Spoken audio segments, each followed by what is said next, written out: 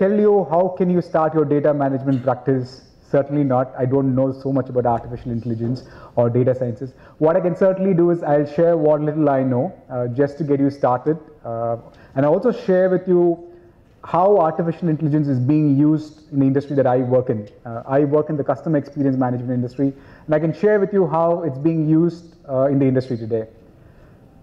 So as we begin, small story. I travel a lot out of choice, and a few months back I found myself in Greece, and like most of these cities where you travel, you do your own research, you want to be an informed traveler, you go and try and find out the reason behind a Parthenon being built, a reason behind Acropolis, and Greek mythology is very interesting, right? And started reading a little bit about Greek mythology, and I was surprised that artificial intelligence had some reference in Greek mythology. We're talking about centuries ago. I don't even know the concept of centuries existed. I don't know if the Greek gods existed in the first place. But at that point in time, there was a Greek god. And I hope I can pronounce his name correctly. Hephaestus or something on those lines. So he's one of the sons of Zeus, right? And he was one of the few gods who got thrown out of Mount Olympus, and he found a way back. And he was a very successful blacksmith. And what was his specialty? He could build automatons, right? Automatons or robots. These were these mechanical devices which could move by itself, right? And some of the mechanical devices that he built, according to mythology, is kind of funny, right? He built a big eagle which will go and stare against the gods which didn't see eye to eye with him, right? So there was reference of artificial intelligence maybe millions of years ago, right? And then there comes Aristotle, right? Less of myth, more reality. Aristotle is probably considered as the father of logic. And it's believed that the entire Western civilization's concept of logic came from whatever this man did a few centuries ago. Now, there is in the history myth and there is fiction, there is reality, right? Now, here's another example. There was this Arabic mechanical engineer called Al-Jaziri, right? Now, Al-Jaziri seems to have created some fantastic stuff. He created this, one of his inventions, he created this toy which could serve tea or whatever they wanted to people. It would move by itself and serve it, right? And then there was Da Vinci's walking lion. Apparently it still exists somewhere, a replica of it still exists somewhere, and I did some Googling and said that Da Vinci is live again, his walking lion is walking again, right? So it does exist somewhere in the world, maybe a replica of it. And then there was this interesting story of the Turk. And this is a very interesting story. You know, if you get time, you should probably research more on it. I plan to read a book that's been written on this. Here's a mechanical chess player which could beat anybody in the world. I'm talking about a few centuries apart. They took this mechanical Turk anywhere they went, and this device would play chess with anybody and beat over. And apparently when you set up the Turk, they would keep a coffin on top of it. And for a long time they said the coffin had some mystical power to it, and that's why the Turk could know your mind. It could read your mind and beat you at your game. But then it involved a lot of mechanics, right? Was it artificial intelligence? Was it mechanics? Nobody knows, right? I didn't have the time to read the book. Apparently the inventors found a very innovative way to cheat people, right? But then it was in some sense an artificial intelligence, especially after IBM's Jeopardy, which beat Kasparov. Did he beat? I don't know. Did it beat? I don't know. The Deep Blue game that IBM built, the chess thing. After that invention came in, a lot of people got interested in the Turk all over again, right? And I'm sorry. Got interested in the Turk all over again, and 2 books were written which became bestsellers. So probably you should read a little more about the Turk or the mechanical chess player. And then there was this Richards who created the first humanoid. And the Japanese guys didn't leave it behind. Japanese guys that had their own mechanical devices which probably had a brain of its own, I don't know, but which could be considered artificial intelligence. And then there was this myth, this is fiction also at the same time. There's this talking head. Apparently talking head would give directions to kings, would give directions to the popes of the yesteryears on what decisions they should take, right? Was it myth, was it real? I don't know. And there was this good old Frankenstein, right? You bring life out of a dead object. Was it artificial intelligence? Was it just a myth? And there was this Golems or golems as they were called. They were clay objects which could get life and become a robot by itself, right? So let's fast forward a few years. How are we different from what happened in ancient Greek mythology or hundreds of centuries ago. And one thing you would notice, there's no reference of the Indian civilization, right? There's probably no material available today, but some learned gentlemen would say that there was reference to artificial intelligence in the Indian mythology, right? There is talk that the ancient Greeks came out of India, right? There's so much of story happening around. Probably Indians also had some concept around Greek mythology. But what is it different? Why is the world talking about artificial intelligence today, right? The only difference is probably there's a lot of progress made, especially because when you talk about figures like this, right? In the last year alone, technology companies, which could probably be the Facebooks and the Googles of the world, have invested $8.5 billion in acquiring technologies or acquiring companies around the artificial intelligence. Is that all, right? Is that all that is solving the puzzle of why artificial intelligence has become so important today? It's also because of this gentleman, right? Most of you know him. Gordon Moore, who was one of the co-founders of Intel, said 50 years back that the computing power is going to double every year. And it's been doing that for the last 5 decades. For 50 years, it's been doing that. So one inference I made, or one inference that you're probably hearing a lot of folks in the industry talking about, is that the thought process has always been there with humanity. This concept of artificial intelligence is not new. The frameworks of neural networks or natural language processing is not new. We knew it many, many years ago. But we didn't have the computing power to use that to come up with any useful use cases. That is what is changing. The computing power that we have in our computers today, or what we have in our pockets in our phone, wasn't there even 5, 6 years back in a large computer, right? The processing power has increased so much. There is access to more data today, right?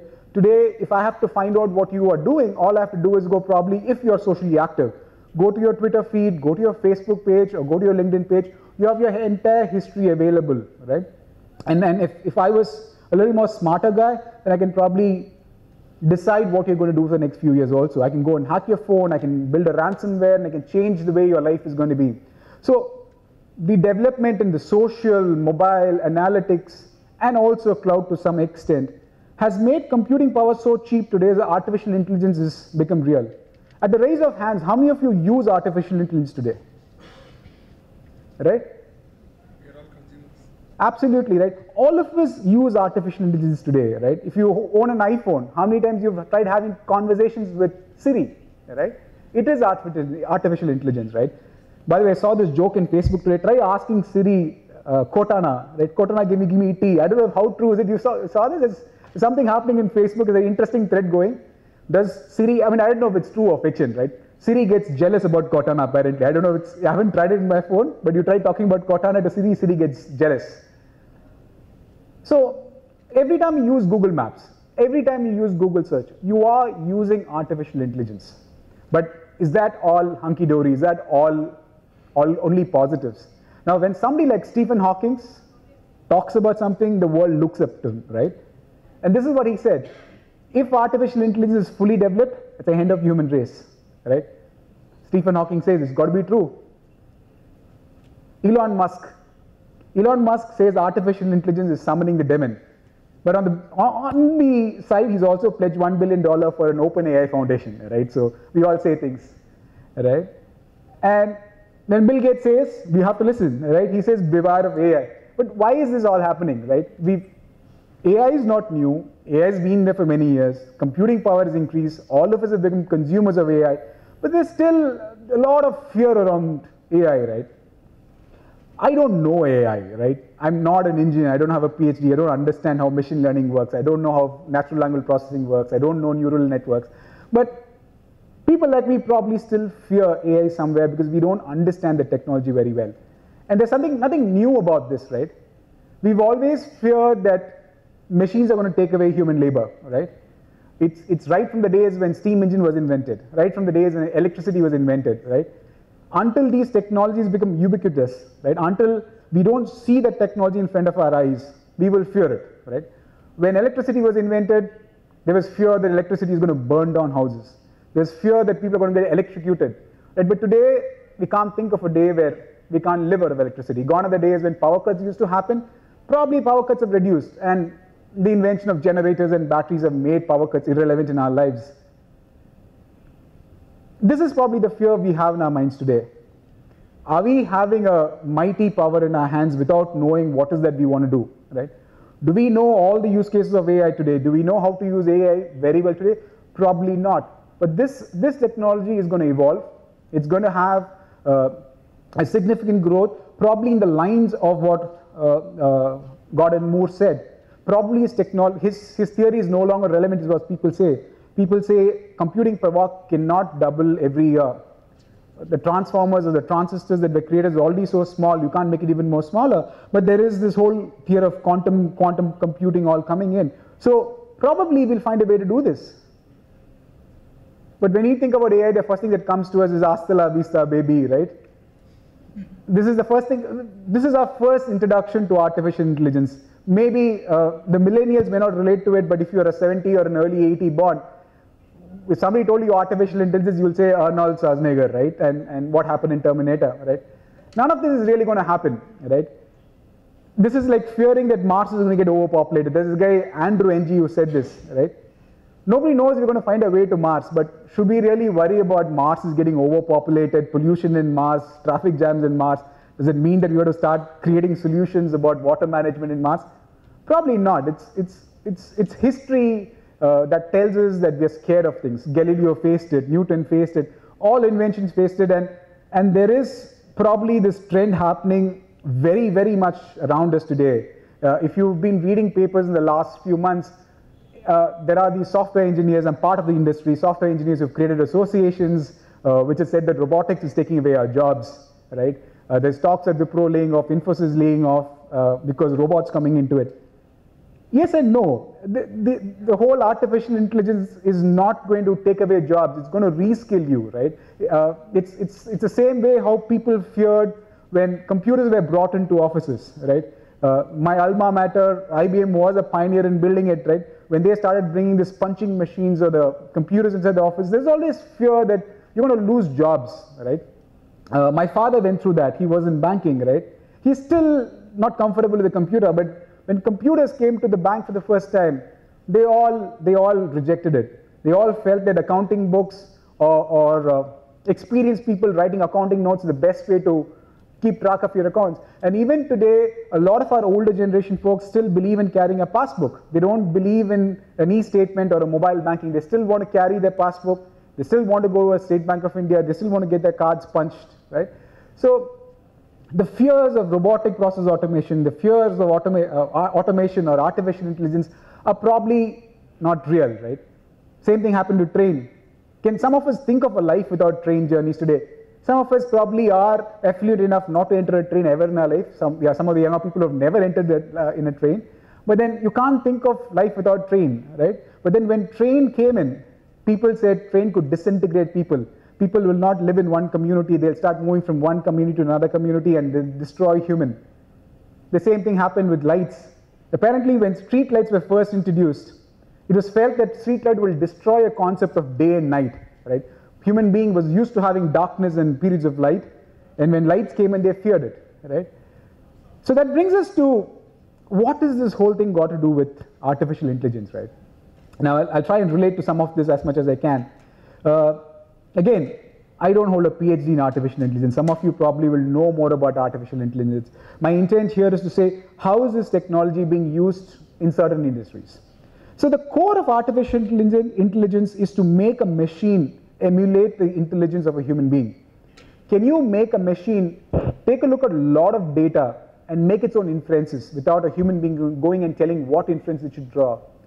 Can you make a machine relate to data and take decisions on your behalf without you getting involved, right? It's probably possible today with machine learning today, right? There are various aspects of artificial intelligence.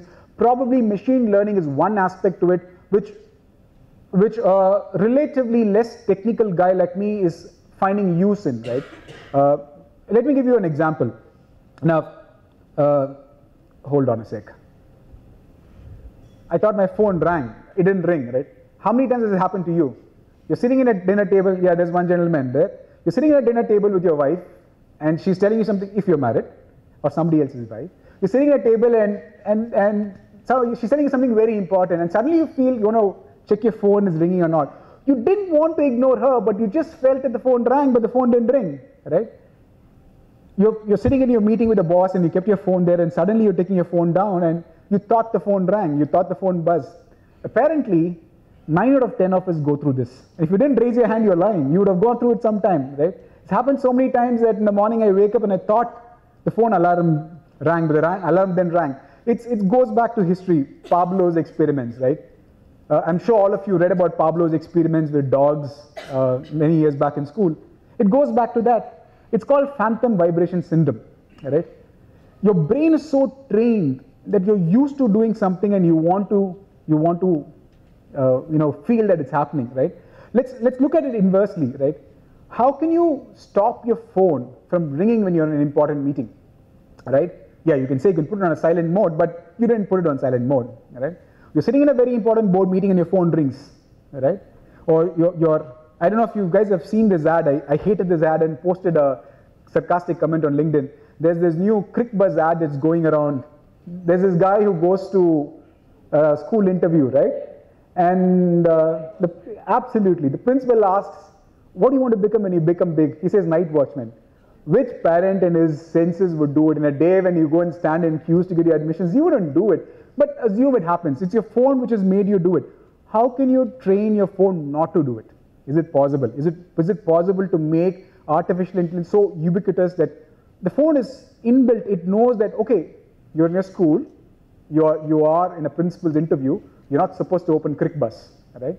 How can you make your phone never ring if it's going to call from other significant, you're sitting with your wife, right? How can you make Tinder application vanish, especially you're sitting in your family and you don't want your wife to know that you use Tinder, right? So it's for people who know what Tinder is, right? I'll keep it out of the context. So how do you do that, right? It all comes down to one single aspect to it. I'm probably simplifying artificial intelligence. If you are somebody who's a computational expert, you'll probably laugh at this, right? Is artificial intelligence only about this word? Is artificial intelligence so much of technology, so many terabytes of data? Is it all about this word? Probably not. But as a layman, as somebody who gets to simplify technology and take it forward, I'm a marketer. I don't understand technology as much as I do. So it's part of my job to make technology look simple, right? In my own words, artificial intelligence comes down to one single word called context. Every conversation that we have, every interaction that we have has a context, right? Now, if probably after this conference, if you're going to step outside, we're going to talk over a cup of coffee, we will have a context of a conversation. It could be a poor joke that I tried to crack, which I couldn't tickle your ribs, or it could be some interesting aspect that I said you'd want to have a conversation on. How do you get machines, computers, robots to get a context? And that is where, in my opinion, today artificial intelligence is helping customer experience management. Right? How many of you are familiar with customer experience management? Some of you? Customer experience management is basically a way in which you can ensure you as a client experience my brand the best possible way. Right? Today we live in a world that everything is so replicable. Right?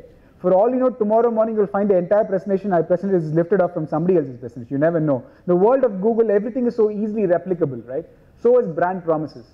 Every deodorant ad you see today is a fake ad, right? Yet again another ad, the Wildstone ad, which keeps going around again in cricket.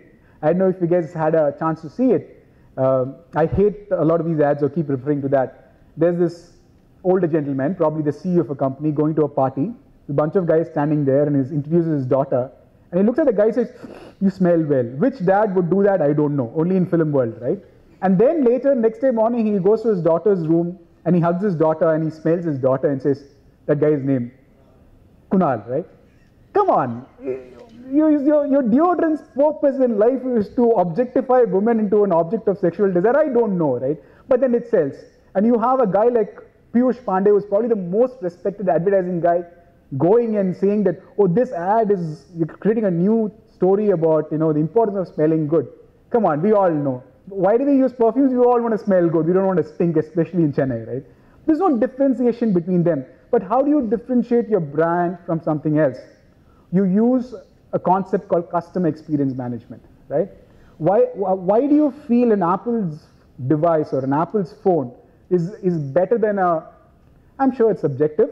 It's probably not better than Google, but being an Apple user, I'd say an Apple phone is always better than an iPhone or a Google phone or a Samsung phone, right? Why do you think designers always stick to a Mac, huge Mac, which is costing 10 times the cost of a Windows book? It's the experience of using a product, right? If tomorrow Apple's launching the car that they're talking about, there may be a bunch of people who will completely bypass what Elon Musk is doing and say, no, these cars were invented by Apple or the ghost of the old guys from Apple came and created the new car. It all happens, but it all comes down to what is called as an experience, right? So I work in this industry called customer experience management. What we do, we help brands to ensure they connect with their customers in a way they want to do it. And in my industry, artificial intelligence is probably being used in about 5 or 6 ways. Some of these are interconnected. These are not the only ways of doing it. But the way I understood, the way I think are easier ways to understand, these are 5 ways in which artificial intelligence is being used today. First is proactive service. Now, what's proactive service? Now, even before an incident happens, can I go and ensure that I take care of your customer service, right? How many times has it happened to you that you go to an app and you're ordering something, the order doesn't go through, right? And then you call, you take the pains of calling, let's forget it, we have to call. Emails and Twitters alone don't work in many of the situations. Some places, yes, not all places. You call a customer line. It goes on to loops and loops and loops. The best case example is your Airtels of the world, right? Hopefully nobody from Airtel is here, and they're not the sponsor in the event too, right? So best case example is Airtel. All it takes is a small thing to go wrong, and you will start hating Airtel. You will start cursing them, right from the fathers and mothers of who created Airtel in the world, right? So a small bad experience can make you hate Airtel, which is probably done a fantastic service all through the time that you've had. But how can you stop that from happening, right? How can you proactively call a guy and say, looks like you had a problem, is there a way you can solve it? Even before he realizes this, right? Possible. I'll probably show you a video of some implementations we've done, real life implementations of how proactive service is helping banks. Second is customer journey analytics, right? Now, every time you interact with a brand, it's not one single interaction, right? If I'm speaking here, it's not because I woke up in the morning, decided to come, but there's been a journey. Rajesh and I know each other. I've had the privilege of being in the data sciences conclave in the past. So there is a journey, and put it back into a purchase decision, right? No single decision happens just because he comes to your website and buys. He's gone through, the buyer goes through a multiple journey, right? If you are students of marketing or you've done some management courses, you'd have read this whole story of AIDA models, or somebody wakes up and creates a model names. You create awareness, you create desire, and then the sale happens, then you retain, right? How do you take a look at the entire journey of a customer before you take a particular decision? And then comes interactive analytics. In my opinion, interactive analytics and conversational commerce are used interchangeably, right? Very, very similar. What does that mean? How can I use the interaction that I'm having with you to help me understand you better? How can I use that to serve you better? Classic cases, any chat platform, Facebook chat or Twitter chat, or using WhatsApp. How can I use the interaction that I'm having with you, right? How can I use the interaction that I'm having with you to serve you better, right? Some use cases of conversational commerce could also be Alexa, right? Now Apple's come out with its own home speakers, HomeBot if I'm not mistaken, right? You have a conversation with a speaker and say, hey Alexa, I want you to buy milk. Hey Alexa, I want to do it. In some sense, conversational commerce, right? And that doesn't run without artificial intelligence. And of course, there's the most hated topic in the Indian IT industry, or at least this part of the world, is robotic process automation. How can I do repeatable tasks without using a human being at a much cheaper way, in a much more efficient way? And probably the human being can get reskilled in something, but it might, in short term, lead to replacing a human being and doing a repeated task, right? So these are probably the 5 use cases. There's a lot of things inside it. You can talk about speech analytics, you can talk about text analytics, but in some sense, all of them fall into elements of this, right? Now, here's an example of another way of looking at it for some of you who've already got bored of my voice. Let somebody else speak for me. In today's digital-first market, artificial intelligence could be the key to unlocking the customers of tomorrow. Artificial intelligence is already around in the minds of customers. Many rely on it day in and day out. According to Gartner, about 38% of consumers have used virtual assistant services on their smartphones recently. With many enterprises adopting AI to deliver contextual, conversational, seamless, and personalized banking services, the time is now to be intuitive and proactive about how customers will experience it and bridge the gap between what technology can do and how people are consuming it. When artificial intelligence gets enriched with the power of big data and analytics, it can offer a unique and differentiated customer experience. Let's now take a look at how Servion, an omni-channel customer experience platform from Servion, can help you improve your customer experience. Mike is a customer of XYZ Bank. Mike is heading for a vacation next week. He's already made his travel arrangements. Mike needs some help. He reaches out to XYZ's bank customer service to see if they can help him. Hello, Mike. Welcome to XYZ Bank. My name is Emma, and I'll be your assistant today. How are you? I'm good, Emma. Thank you for asking. Give me a moment while I check your account details. Servion, powered by its AI engine, recognizes Mike based on his registered phone number and authenticates his identity using voice biometrics. It also instantaneously analyzes his recent transactions, demographic and behavioral data to mine his interaction intent. Servion notices that Mike recently booked return tickets to Venice and accommodation in Hotel Kelly. Using its robust Next Best Actions engine, Servion identifies that Mike usually buys his travel insurance through the bank, but this time he hasn't bought it yet. Mike, I see you've booked your travel to Venice, but haven't gotten your insurance yet. Are you calling me to inquire about your travel insurance? Yes, I would like to buy some travel insurance. Thank you. I've raised a request, and you should be receiving your travel insurance on your registered email address in the next 60 minutes. Servion connects with enterprise systems and creates a service request for a new travel insurance policy. Thank you, Emma. Is there anything else I can help you with? No, I'm good. Servion strong analytics engine analyzes Mike's account and identifies a cross-selling opportunity. Before making the offer, it also analyzes Mike's current option about XYZ Bank using sentiment analytics.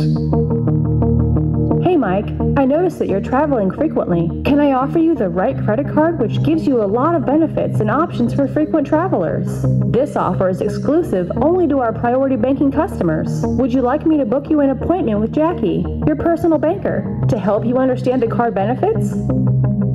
Sure, but I'd like to know more about this offer before I decide.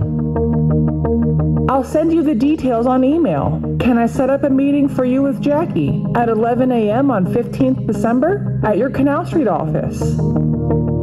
Okay. Servion connects with the CRM system in the back end and schedules the meeting for Jackie Abraham and Mike Matthews. It also sends out an email and SMS confirmation to both of them. Is there anything else I can help you with, Mike? No, thank you. Thank you for calling XYZ Bank. Have a good day. This is just one scenario. Servion can help enterprises to improve the efficiency of their contact centers, increase first contact resolution, customer satisfaction, and the overall customer experience while reducing customer effort, average handling time, and operational costs. For 2 decades, Servion has been at the new frontier. I'll save you from my marketing messages. So you would have guessed I'm an employed guy and you'd tell my company's name that I work for this guy. But then besides that, this is a live technology. I didn't have another option of showing you without my company's name. This is a demo we've built for a company called ENBD. It's called Emirates National Bank in Dubai. And this is a live technology, all right? They do speech recognition. They do natural language processing. There is again another Chennai-based startup that has helped us build the solution. We are also fairly deep in our engagement with OM Analytics in our certain artificial intelligence research work that we do. So these are live examples, and the voice that you heard in a live scenario is given by our bot. In this, it is somebody in the US to make it look like an English or an American person speaking, but in real life, all this is possible, right? Even before an instance happens to you, even before you have a problem, how do you resolve it, right? How do you see, for example, let's look at my favorite hating brand right now. I love to hate this brand called Uber, right? We always have so much problems with Uber, but does Uber do a proactive way of doing it? The most interesting way they'll irritate you is they'll give you a coupon which never works, right? I keep getting these messages saying that you get a 50% discount and all that interest will go and apply it, and the bill will show 300 rupees. I'd say 300 is 150, I'll get a 150 discount. I'll take the trip and at the end of it I'll get charged 300. And the coupon never gets applied, right? Thankfully, the customer service is okay. When you write to them and say, what the hell happened, guys, I'm going to sue you or whatever, they'll reverse the money back. But a $70 billion brand, Uber is probably one of the highest valued American software company or a startup ever. How much does it take for them to do a proactive thing saying that, you know what, I realize there's a problem, right? If he does that, even if he charges me 300 rupees, I wouldn't mind. I feel important. So one of the most important use cases of artificial intelligence in this whole segment called customer experience management is proactive thing. It's easy done with a human being, right? But it's not. A country as populous as it's not going to be possible. Uber probably has 3 people sitting in some corner office in Roypeta. He's not going to be able to call an irritated guy like me with a loud voice and calling him and screaming at him. But a computer probably is in a better position to do it. So can you teach the computer context? Can it understand its natural language processing, right? Now, for technologically ignorant people like me who are also in the crowd, natural language processing is you speak your normal language. You don't have to do codes. It's like talking to Siri. Can you talk to an Eva? Eva is the intelligent voice assistant that ENBD uses in the Middle East. Can you talk to an Eva and tell what you really want? And can the robot understand? It's possible today, right? It's probably not around everywhere. It is possible. The second thing is what we spoke about, right? Driving conversational commerce. Now, how is this possible? We spoke about it, right? You go through a whole cycle of buying anything, right? How do you augment a human's capability, right? How can you make, when you chat with something, the reply that you're getting is actually a human and it's not an artificial robot that does it, right? How can you infuse intelligence into a bot that gives you intelligent answers, right? We have a chat engine in our website, right? And there are people who always come and test it, right? And we realize most of our users are men, right? And just to play around, I created a female identity, right? You can test it, right? If you go to servion.com today, you'll have a chat engine popping out. And there's a nice English Anna name which pops up. There's a pretty looking babe who comes up. For the woman, I'm sorry, pretty looking woman who comes up. And you chat with that, right? A lot of times people started chatting. There are multiple options there, right? It's slightly digressing from the topic. Nobody realizes Anna is me, right? It's me. When you go ping Anna today, I'll get a message in my phone. I have to reply back, right? But then, jokes aside, but how can you really train a good Anna to have a conversation like what I could have with a customer, right? But then it's possible today. It's probably not everywhere. There are chatbots available today. Siri is in a way a kind of a chatbot, but there are chatbot technologies which banks are using in a lot of places. We are in conversation with a lot of financial services, especially financial services customers who want to implement chatbot technology, right? Especially after this implementation that we had in ENBD, we've had a lot of people come and ask us, how do you implement this for us as well? Then comes the robotic process automation. It's got nothing to do with robots, right? But then most of us tend to use a robot just to get people curious about it. They'll at least look at the slide. If I show a few flow charts and all, nobody's going to be interested in it, right? What does robotic process automation do? It basically helps you create a smarter workforce which doesn't probably have too many human beings in that, right? Can you take repeatable processes? Can you train the process to evaluate it? A classic example of an implementation we had in Hong Kong in a bank called Hong Leong Bank, right? One of the technology providers who have a good solution is NICE. NICE and Blue Prism are two companies who got good robotic process automation solutions. We don't own the solutions, we help them in implementing it. So we implemented a solution around loan processing, right? How do you really identify a guy who applies for a loan is eligible for it? Or can he really take the benefits of the loan, or what discounts or offers can you give? Can you teach a machine to do it, right? If you do it, you save a lot of time, right? That's what a robot, in this terms, is a bunch of codes, right? You write a bunch of codes to train the system to process it, right? What sort of benefits do you get? People have seen up to 50% reduction in cost. They've seen faster processing of documents of whatever the process they're trying to do. Things are more predictive, right? You don't have a guy who probably get angry at his wife and say that your claim is not processed, right? Your employee satisfaction in some sense goes up. So that's all I wanted to speak to you about, right? Artificial intelligence is real. It's probably going to be more ubiquitous as we go forward. It probably sounds like an alien topic to a lot of us. We are experiencing artificial intelligence in our daily lives. And in one of the industries that I spoke about, which is customer experience management, we are seeing live use cases. We are seeing a lot of people talk about it at least today, right?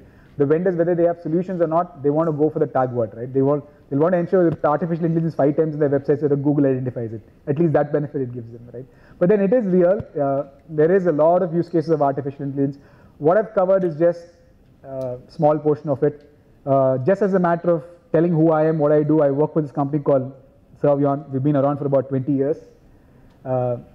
We run multiple platforms. For example, some of the platforms we are talking about here, we are deeply embedded with ORM. We use a lot of intelligence from Rajesh and his team to build these platforms, right? And some of the offerings that I mentioned to you, we offer these solutions. So what I told you is not stories we cooked up out of Greek mythology, but real stories of solutions that we do around the world. Bunch of customers that we work with, right? All these guys probably have not used artificial intelligence. I'll probably be lying. If you're a client, I'll say yes, but you're not a client, so you don't use artificial intelligence in all of them. But yes, we do a bunch of stuff. A lot of these guys today have technologies which is related to this space, right? I mentioned NICE, I mentioned Blue Prism, which is not on this, right? A lot of these guys, for example, Nuance, the other implementation I told you in Middle East was based on Nuance technology, right? They also have a good speech recognition technology, right? One logo which is not there is my competition. Genesis does a good job about it also. Genesis is a bunch of good solutions in the market. There are so many of them in the market today, right? Customer journey analytics, I don't know if the logo is here on it. ClickFox, yeah, it's there. ClickFox is a company which is a pioneer in customer journey analytics. It's also another use case for conversational commerce, right? So that's about it. That's all I wanted to speak to you. I hope you found it useful.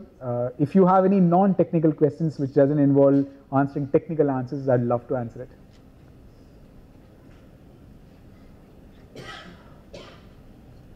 Okay, thank you so much and enjoy the rest of the conference. Rajesh, thank you for having me over. It's a pleasure. It's lovely to see the conference grow so much. I still remember the IIT Madras session that we had about 2 or 3 years back, and a smaller audience, but it's good to see the conference growing well. Hope to be associated with you, and I'll reserve my seat for the next year also. Thank you. Thank you.